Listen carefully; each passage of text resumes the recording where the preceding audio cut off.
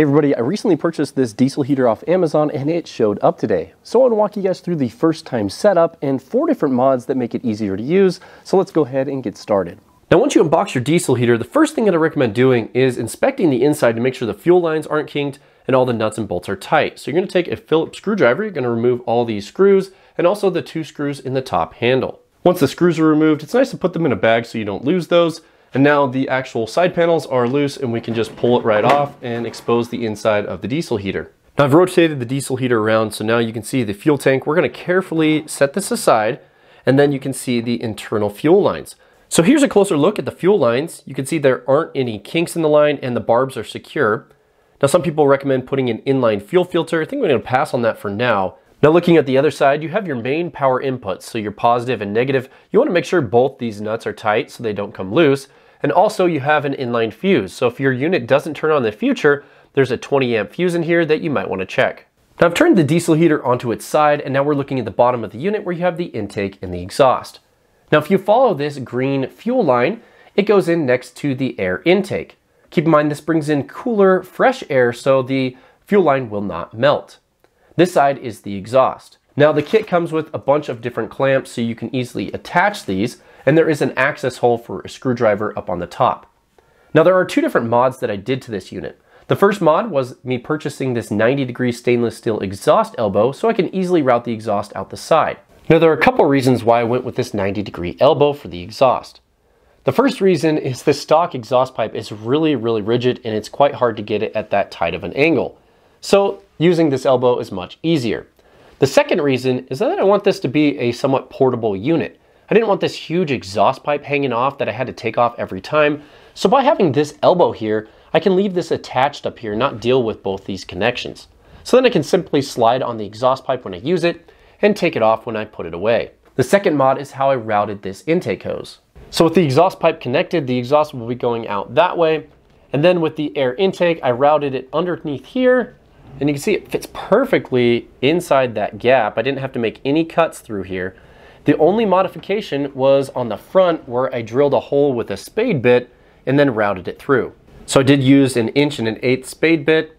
Now that got it pretty close. I then had to use an X-Acto knife to kind of trim up the final pieces, but this is just really secure in there and it fits really well. Now once I had this routed through, I cut off the excess using the X-Acto knife.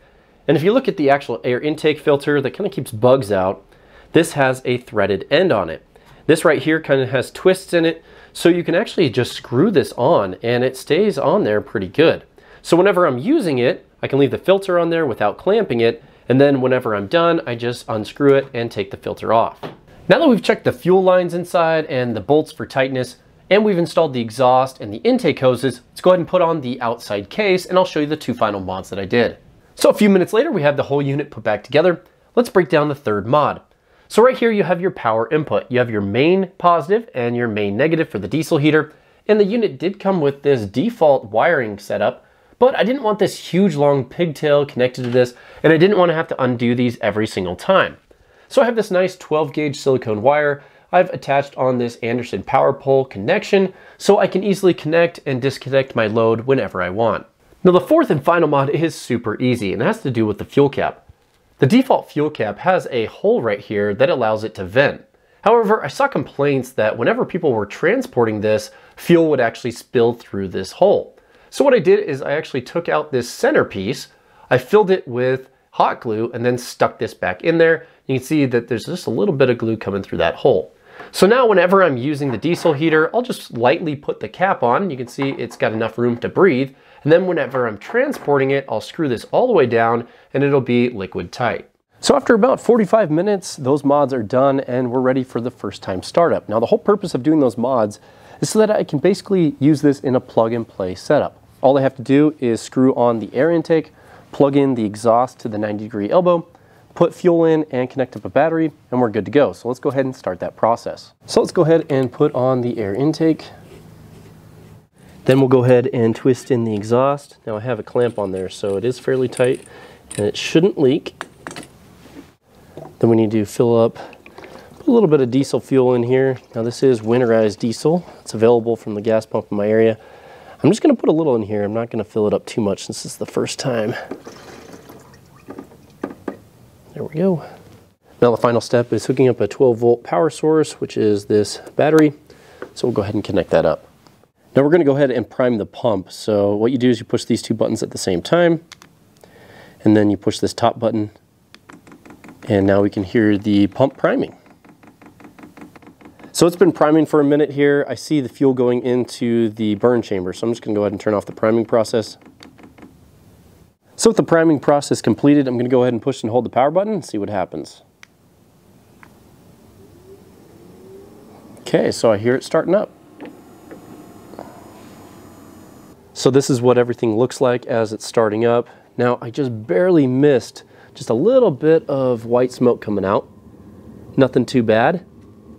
And it is starting up. You can hear the fans. So we'll see how that goes. So it's been about 5 minutes of it running on the lowest setting. The air coming out feels really good. It's about 40 degrees today, so I actually like this heat blowing on me. Now you want to burn off all the oils that are on the exhaust pipe and the muffler, so I'm just going to let this run for a couple hours. I'll come in and check on it every now and then. Maybe in a little bit I'll check the actual temperature coming out with my thermal camera. The diesel heater's been running for about an hour now. The air coming out feels really good. The pump isn't very loud at all. The ticking noise and the fan and everything on level 1 sound really good. So I have my thermal camera here. Let me go ahead and just shoot this in here. I'm measuring right around 325 degrees Fahrenheit. Now over here on the exhaust pipe, measuring around 220 all the way down to 150, 145 down at the exhaust pipe. Now to get a better idea of the actual temperature of the air coming out, I'm going to put this hose on and then I'll measure the temperature coming out of here. Now after letting this air hose warm up for about 5 minutes, I'm seeing around 167 degrees coming out of the air hose. Now I wanted to measure how loud it was on the lowest setting from about 2 feet away. You can see with my sound meter it's around 51 to 52 decibels. So now I want to go ahead and turn this up to the highest level, which is level 10. So we'll go ahead and let it kick up and we'll test to see how hot it is. So this turned up to level 10. It's actually much louder. The fans are really moving air. So a lot more heat coming out of this thing. Let's go ahead and measure it. I'm showing right around 394 degrees coming off the heat sink. While running on high, you can see we're actually getting some discoloration on the exhaust pipe now. And looking at the temperature, I'm showing right around 394 degrees up there and around 340 degrees on the muffler. Now while it's running on high, I've put this hose on here so we can kind of get an estimate of what the air temperature is. Ooh man, that's hot. Don't want to keep my hand here. 231 degrees. Whew. Now testing the loudness of the heater on high settings from 2 feet away, it's around 61, almost 62 decibels, so it is a bit louder when you have it on high. Now I've gone ahead and put this on the lowest setting just so it can cool off before I turn it off. Now when you turn one of these off, you press and hold the power button on the display and then it goes through a whole shutdown process. It's normal for it to keep running after you turn it off. Do not disconnect the power, does not go through the proper shutdown process in that way, and you can get soot and buildup on the inside of the heat exchanger. Now keep in mind, this was just supposed to be a super basic video about setting up the diesel heater for the first time and doing those simple mods. If you want to see other videos of me testing this, let me know. I can talk about different power options. I can talk about run times, how long it runs on a single tank of fuel. I can also go through estimated power usage numbers or even me testing this out in the wild. So let me know if you guys are interested in that type of content. Now I'll go ahead and recommend a few other videos if you want to check those out. I'll also have the link to this down in the video description. This is a super affordable option on Amazon. Thanks for watching. If you liked the video, please smash the thumbs up button, and hopefully we'll see you guys in the next video.